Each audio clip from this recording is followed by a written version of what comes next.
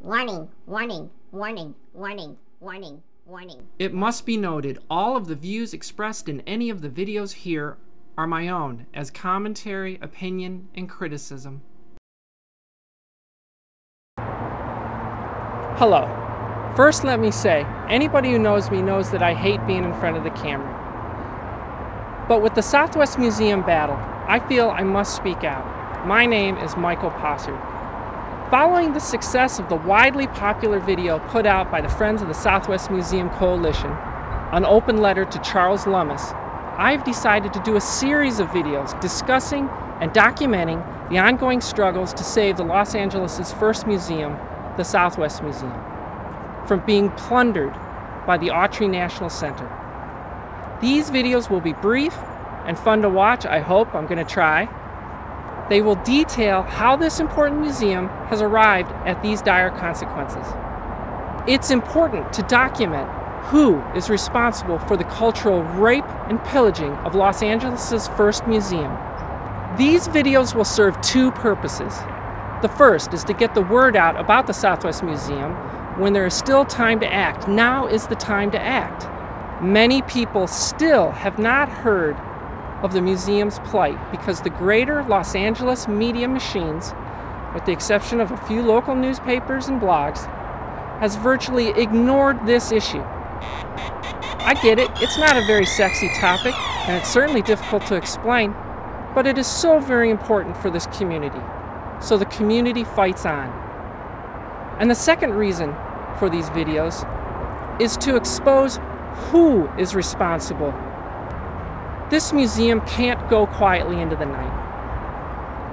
If we do lose this museum, if the collection is sequestered away from the public's eye, if the historic landmark building that is the Southwest Museum is sold off to a developer, then someone has to document this cultural disaster. Because when children 10, 15, 20, 75, 100 years from now ask, what happened to our first museum? They deserve to know who did it. Number one, local politicians like Mayor Antonio Villaraigosa and council members Jose Huizar willing to roll over and not protect the community even after they made promises publicly that they would not let this happen. Number two, the Autry National Center with council member Tom LaBonge and their expensive lawyers, lobbyists, and PR flags. The Autry came into our community, never intending to listen or work with us. They came for the collection and damn the historic museum building and damn the community. That's been their attitude all along. We have the audio to prove it. There will be a video. 3, the Los Angeles Conservancy, the city's largest but not the best historic preservation group, led by their master and overseer, Linda Dishman. They have seen fit to side with the Autry and throw the community to the wolves. What? Oh, no, you didn't. The LA Conservancy was once an active and proud organization, but now they are aged, ineffective, and bought out by various politicians and developers like the Autry National Center. And number 4, finally, there are turncoats in our community. I need to repeat that. There are turncoats in this great community.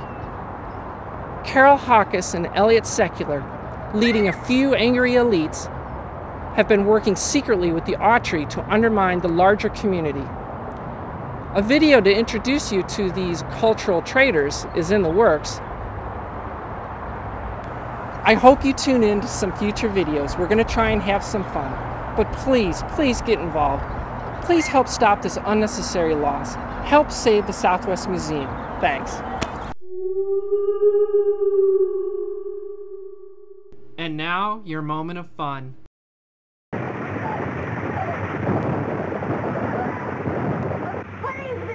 It's Autry's men making another raid.